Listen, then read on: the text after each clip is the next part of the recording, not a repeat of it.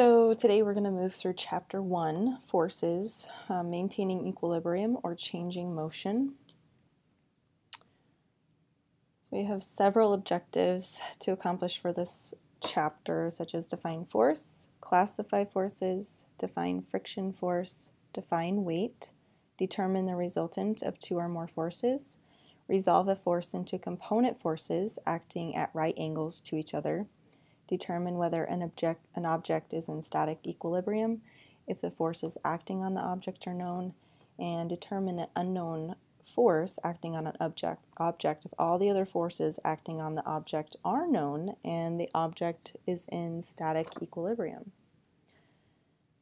Forces are important for motion because they really enable us to start moving, stop moving, and change directions. Forces are also important even if we aren't moving. We tend to manipulate forces acting on us to maintain our balance in stationary positions. To complete a biomechanical analysis of human movement, we need a basic understanding of a human movement. We need a basic understanding of forces, how to add them to produce a resultant force, how to resolve forces into component forces, and how forces must act to maintain equilibrium. So a force is a push or a pull, and forces always come in pairs. The force exerted by one object on another is matched by an equal but oppositely directed force exerted by the second object on the first. This is referred to as action and reaction. A force is also something that accelerates or deforms an object. Mechanically speaking, something accelerates when it starts, stops, speeds up, slows down, or changes direction. So, a force is something that can cause an object to start, stop, speed up, slow down, or change direction. Many of you may be familiar with force being measured in foot-pounds. However, the SI unit of measurement in biomechanics is the Newton, named after Isaac Newton. 1 Newton of force is defined as the force required to accelerate 1 kilogram mass, 1 meter per second square. 1 Newton of force is equal to 0.225 pounds of force. 1 ripe apple weighs about 1 Newton. This might be an easy way to remember that. Some of the other important characteristics of force are its point of application, its direction, which is the line of action, and its sense, whether it pushes or pulls along this line. A force is what is known as a vector quantity. A vector is a mathematical representation of anything that is defined by its size or magnitude and its direction. The easy way to represent a force or any vector is to use an arrow. The length of the arrow indicates the size of the force. The shaft of the arrow indicates its line of application. The arrowhead indicates its sense or direction along that line of application, and one of the arrow's ends indicates the point of application of the force. So we're now going to move into classifying internal and external forces. Internal forces are forces that act with the object or system whose motion is being investigated. Remember, forces come in pairs, action and reaction. With internal forces, the action and reaction forces act on different parts of the system or the body. Each of these forces may affect the part of the body it acts on, but the two forces do not affect the motion of the whole body because the forces act in opposition. When we think about sport biomechanics, we are mostly concerned with the athlete's body and the implements manipulated by the athlete, hence the example of the shot putter. If you consider how the human body functions during movement, you may think about how muscles pull on tendons, which then pull on bones in order to cause movement. If pulling forces act on the ends of an internal structure, such as muscles, tendons, and bones, the internal pulling forces are referred to as tensile forces, and the structure is under tension. If pushing forces act on the ends of an internal structure, the internal pushing forces are referred to as comprehensive forces, and the structure is under compression. If the forces acting on the internal structure are greater than the internal forces the structure can withstand, the structure fails and breaks. Structural failure in the body occurs when muscles pull, tendons rupture, ligaments tear, and bones break. It's important to note that internal forces cannot produce any changes in the body's center of mass. The body is able to change its motion only if it can push or pull against some external object. So, what might be an external object that we use daily to make changes in our center of mass? And a great example would be the ground that we walk on. Let's consider external forces now. External forces are those that act on an object as a result of its interaction with the environment surrounding it. We can further classify external forces as contact or non-contact. However, most of the forces we think about are contact forces. Contact forces occur when objects are touching each other. Non-contact forces are forces that occur if the objects are not touching each other. Examples of non-contact forces would include the gravitational attraction of the Earth, magnetic forces, and electrical forces. With regards to sport and exercise, the only non-contact force we are concerned with is gravity. The force of gravity acting on an object is defined as the weight of the object. So when someone asks you how much you weigh, that is really an investigation of gravity acting on your body's mass, accelerating your body towards Earth. Scientists have precisely measured the acceleration for various masses at various locations around the Earth, which appears to be about 9.81 meters per second squared downward, no matter how large or small the object is. On Earth, mass is measured in kilograms and weight is measured in newtons. Kilograms and newtons are proportional to each other by a factor of 9.81. Thus, the weight of an object in newtons is its mass in kilograms times the acceleration due to gravity. Contact forces that occur between two objects in contact with each other are two objects in contact with each other. The most important contact force in sport occur between solid objects such as the athlete and some other object. To jump up in the air, you must be in contact with the ground and push down on it. The reaction force from the ground pushes up on you and accelerates you up into the air. Moreover, to accelerate yourself forward and upward as you take a running step, you must be in contact with the ground and push backward and downward against it. The reaction force from the ground pushes forward and upward against you and accelerates you forward and upward. Contact forces can be resolved into parts or components. The component of force that acts perpendicular to the surfaces of the objects in contact and the component of force that acts parallel to the surfaces in contact. We call the first component of contact force a normal contact force or normal reaction force, where normal refers to the fact that the line of action of this force is perpendicular to the surfaces in contact. The second component of the contact force is called friction. The line of action of friction is parallel to the two surfaces in contact and opposes motion or sliding between the surfaces. Let's try an experiment in order to better understand the friction. If you place a book on a flat horizontal surface such as a desk or a table, and then push it sideways against the book, and then push sideways against the book and feel how much force you can exert before the book begins to move. What force resists the force that you exert on the book and prevents the book from sliding? The resistance force is static friction, which is exerted on the book by the table or desk. If the book doesn't slide, then the static friction force acting on the book is the same size as the force you exert on the book. What happens if you place another book on top of the original? As you add books to the pile, the magnitude or the size of force you exert before the books slide becomes bigger, and so does the static force. This graph is depicting the changes seen in force application, which results in overcoming the static friction force, resulting in dynamic friction or kinetic friction. You will see the vertical axis represents the friction resistance in newtons, and the horizontal axis represents the applied force in newtons. The static friction line is representative of equal application of force to the static friction. The threshold of motion is the point in which applied force overcame static friction force. So what else affects friction? What about surface area? What happens if you try to push the book across the desk if it is standing on end? With the different orientation of the book standing on end, the surface area in contact between the book and the table varied dramatically, but friction did not change noticeably. Dry friction, both static and dynamic, is not affected by the surface area in contact.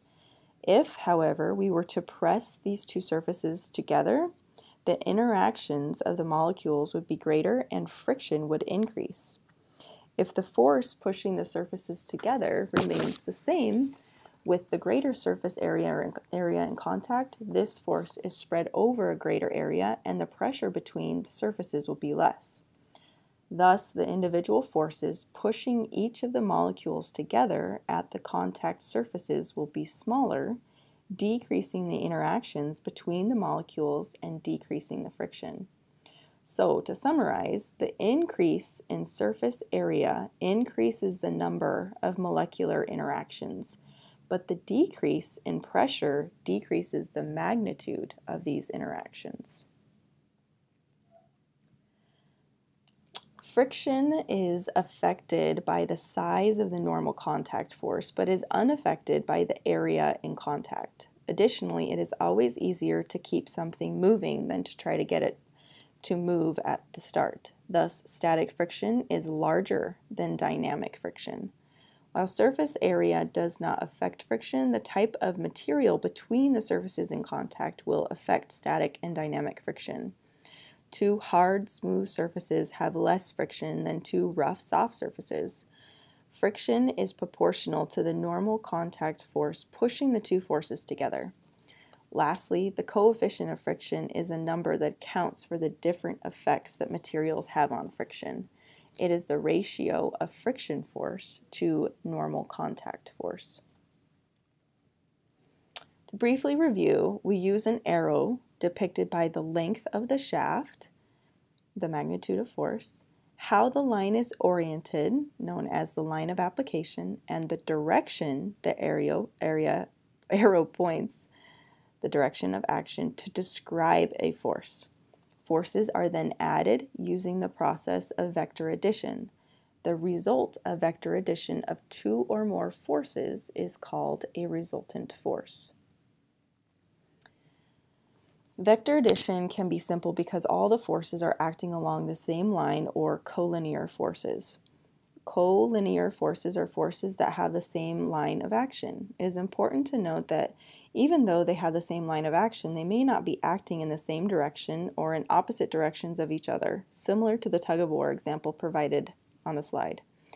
Your team is pulling to the right with 100 newtons, 200 newtons, and 400 newtons of force.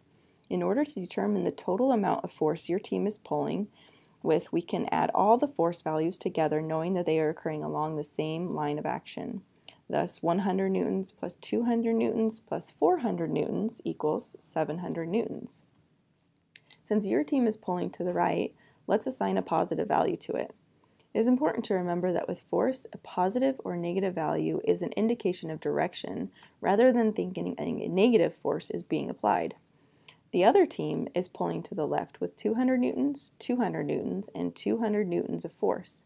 As we did prior, we simply add these values together because they are acting along the same line.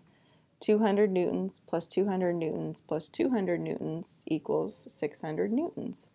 Since this team is pulling in the opposite direction, let's assign a negative value to that force direction. So what is the resultant force acting on the rope as a result of your team pulling to the right and the opposing team pulling to the left? 700 newtons minus 600 newtons equals a positive 100 newtons, or 100 newtons towards the right. In the tug-of-war photo, the same is true. However, all the forces have already been added together. In this example, Team A is pulling to the left with 1,000 newtons of force. For simplicity's sake, let's say pulling in the left direction is assigned a negative value. Team B is pulling to the right direction with 800 newtons of force, a positive value. The resultant force here would then be 800 newtons minus 1,000 newtons equals negative 200 newtons, or 200 newtons into the left direction. We could say then that Team A is winning, or might win, based on these force application values. If forces do not act along the same line but do act through the same point, the forces are concurrent forces.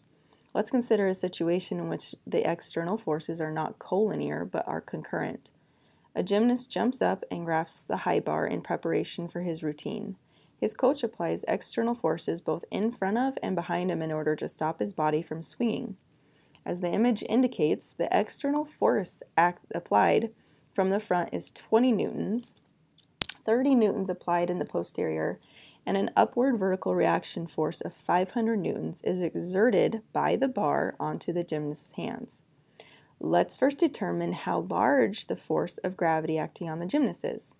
If you remember, we determine weight in newtons by multiplying mass, in this case 50 kilograms, by acceleration due to gravity, 9.81 meters per second squared. Thus, W equals 50 kilograms times 9.81 meters per second squared.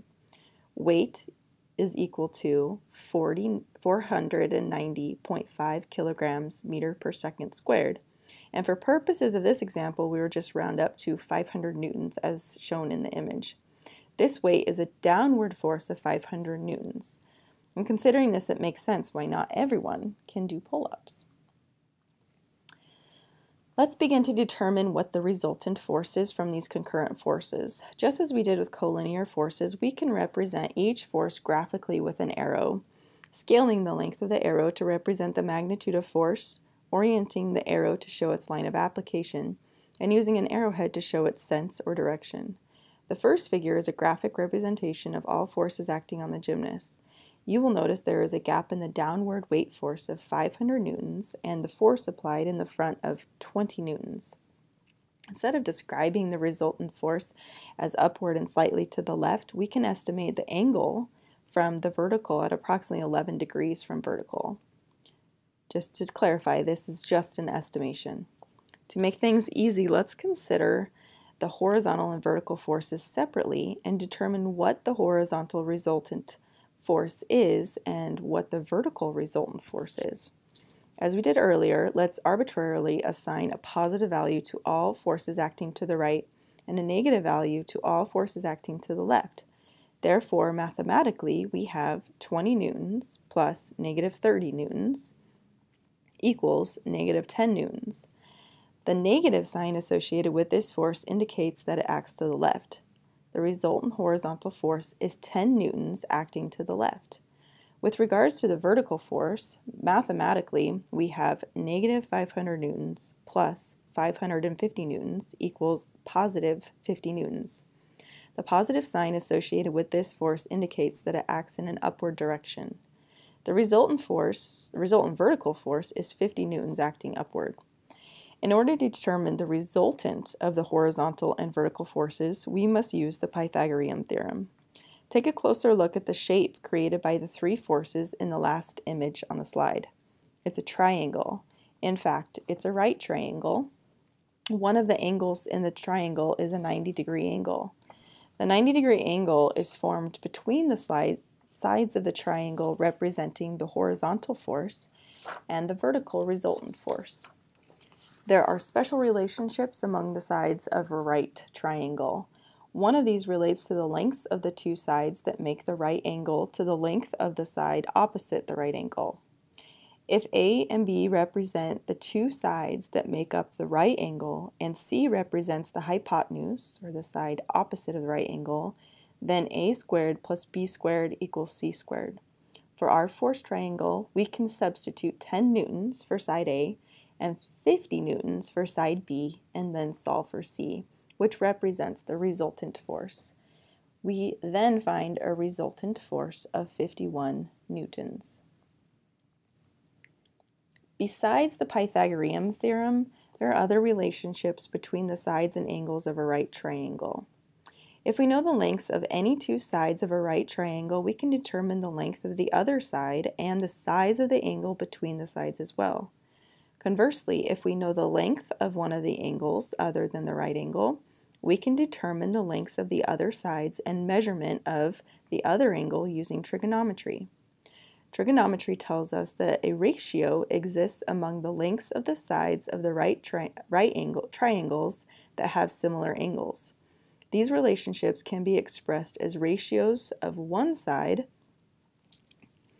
to another for each size of angle that may exist between two sides of a right triangle.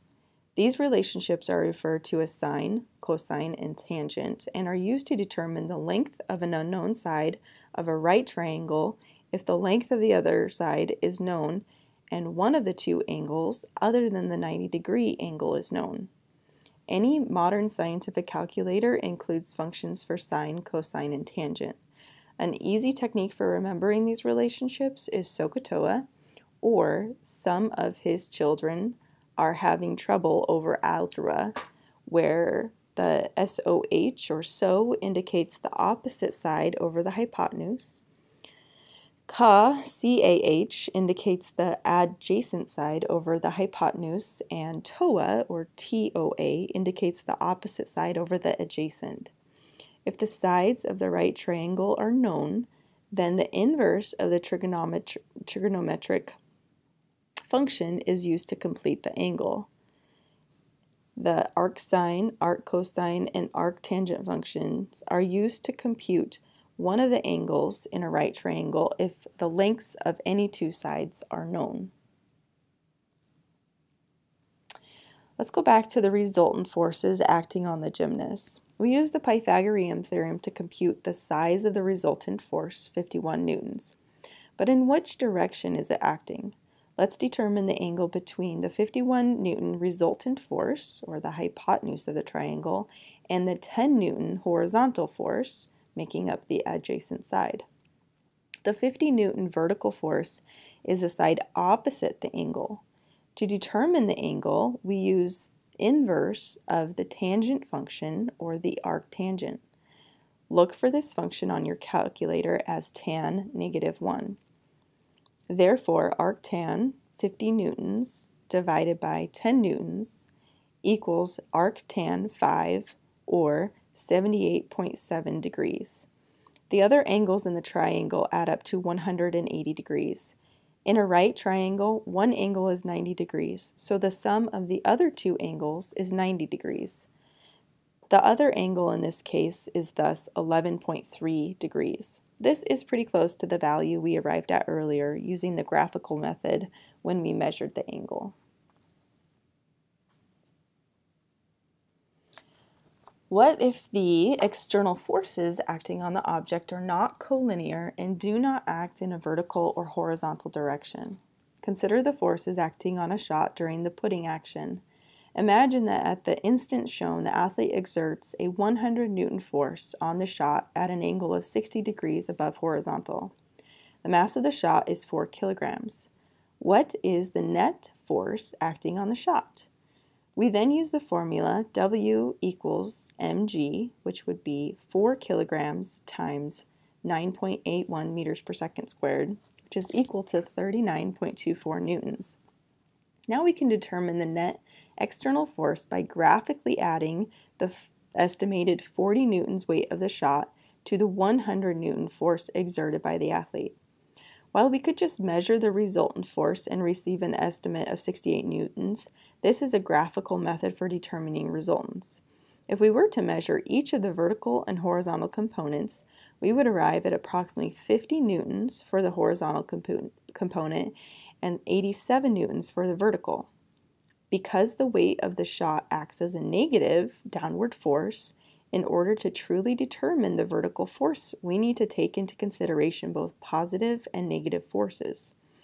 Thus, negative 40 newtons plus 87 newtons equals positive 47 newton acting in the upward direction. We also still have the 50 newtons of horizontal force exerted by the athlete. If we add this to the 47 Newton vertical force using the Pythagorean theorem, we get a squared plus b squared equals c squared, or 50 newtons plus 47 newtons equals c squared, or a total of 4,709 newtons squared, and reduced down to c equals 68.6 newtons. In this problem, we actually resolved a force into its components, the vertical and horizontal forces, added these components two other forces along the same lines, which would be the downward force of the shot and the upward force of the athlete's exertion, and then added the resultant component forces back together to find the resultant force. The process of determining what two force components add together to make a resultant force is called force resolution. We resolved a force into its components. While we solve the problem backward, we resolved a force into its components. While we solve the problem backward, we need another method for solving this problem aside from a graphical one.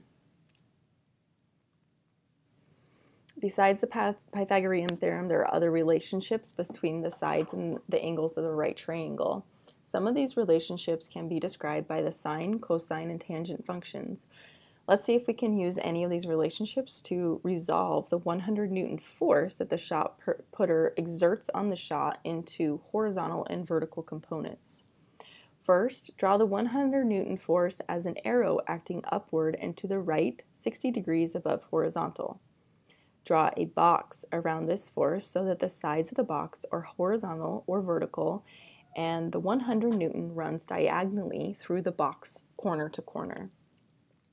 The 100 Newton force is the hypotenuse of this right triangle. The horizontal side of this triangle is the side adjacent to the 60-degree angle. The length of this side can be found by using the cosine. As shown in the slide, use a scientific calculator to determine the horizontal component of the 100 Newton force. The side of the triangle opposite the 60-degree angle represents the vertical component of the 100 Newton force. We can find the length of this side by using the sine function. Again, using your scientific calculator and the formula on the slide, please determine the vertical component of the 100 Newton force. We can now determine the net force acting on the shot by adding up all the horizontal forces to get the resultant horizontal force, and then adding up all the vertical forces to get the resultant vertical force. The only horizontal force acting on the shot is the horizontal component of the 100 newtons. This resultant force is thus 50 newtons. Two vertical forces act on the shot: the weight of the shot acting downward, or 40 newtons, and the 86.6 Newton upward vertical component of the 100 Newton force. If we add these two forces, we get a resultant force of 46.6 newtons acting upward. Now, using the Pythagorean theorem, we can find the net force acting on the shot. 50 newtons squared plus 46.6 newtons squared equals c squared, or 2,500 newtons squared plus 2,172 newtons squared equals c squared, or c equals 68.4 newtons. To complete this problem, we need to know the direction of this net external force. We can use a trigonometric relationship to determine the angle this net force makes with the horizontal.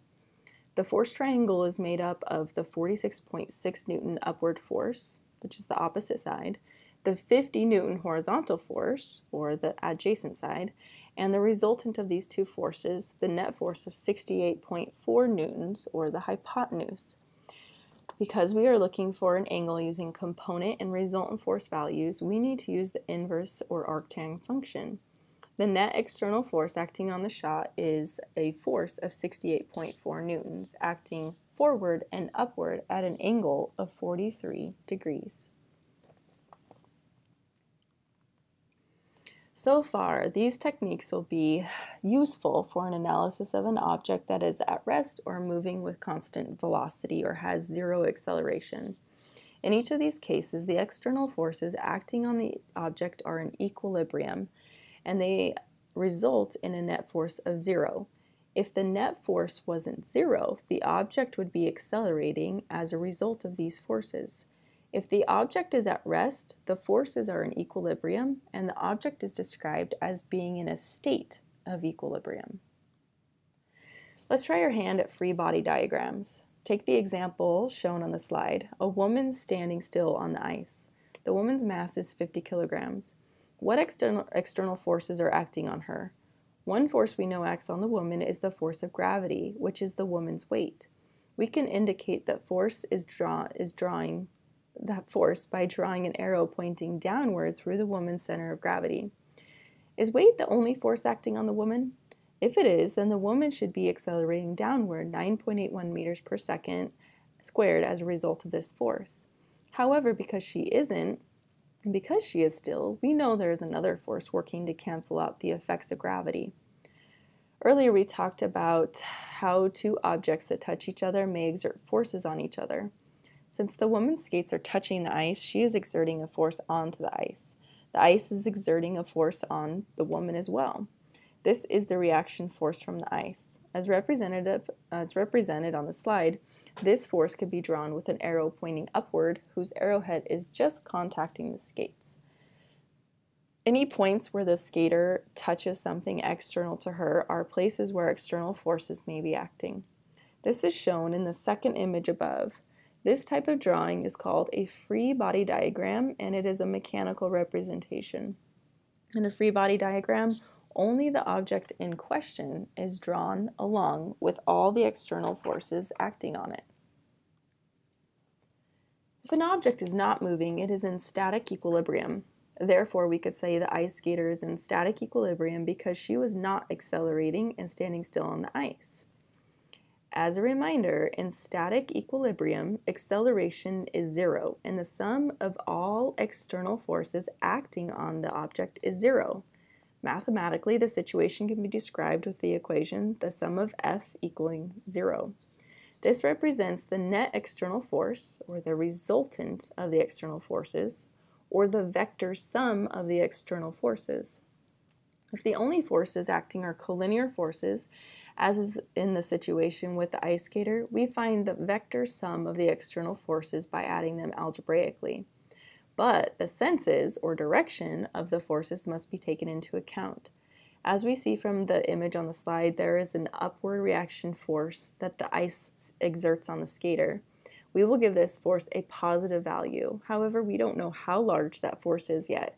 That's what we would like to find out. We do know that the skater's mass is 50 kilograms, so we could determine the downward force of gravity with W equals mg, or 50 kilograms times negative 9.81 meters per second squared, or negative 500 newtons. Now that we know the force of gravity, we can write the equilibrium equation for the skater. So the sum of F equals R plus negative 500 newtons equals R minus 500 newtons, or 0, where R represents the reaction force from the ice. Since the skater is in static equilibrium, we know that the reaction force is equal, but acting in an opposing direction to the force of gravity. Hence, since the force of gravity is roughly negative 500 newtons, we know that the reaction force must also be 500 newtons, but in the upward and positive direction. Finally, let's consider the case where there is more than just the forces of weight and reaction force. The image on the slide is of a weightlifter holding a barbell above his head. There are three external forces acting on this weightlifter. 1, the reaction force from the floor acting upward on the athlete's feet. 2, the weight of the athlete acting downward through the athlete's center of gravity. And 3, the reaction force from the barbell acting downward on the athlete's hands. With only one equilibrium equation, only one unknown force can be determined, and in this situation we have two unknown forces, the reaction force from the floor and the reaction force from the barbell. Therefore, another equation must be used to determine the other unknown force, the reaction force from the barbell. The weight of the barbell is equal to 100 kilograms times negative 9.81 meters per second square, which is roughly negative 1,000 newtons. We can then use the equilibrium equation to determine the reaction force exerted by the hands on the barbell. The sum of F is equal to R plus negative 1,000 newtons is equal to R minus 1,000 newtons, or 0. R is equal to positive 1,000 newtons. The reaction force from the hands is 1,000 newtons force acting upward on the barbell. The force exerted by the hands on the barbell is equal in magnitude but opposite in direction to the force exerted by the barbell on the hands. Since the force exerted by the hands on the barbell is 1,000 newtons acting upward, the reaction force exerted by the barbell on the hands must be a reaction force of 1,000 newtons acting downward. Now we can solve for the reaction force from the floor. The weightlifter's mass is 80 kilograms. Once again, we can use the equilibrium equation to determine the reaction force from the floor. Therefore, the sum of F, or force, is equal to R plus negative 1,000 newtons plus negative 800 newtons is equal to positive 1,800 newtons. The reaction force from the floor is 1,800 newtons force acting upward on the weightlifter's feet.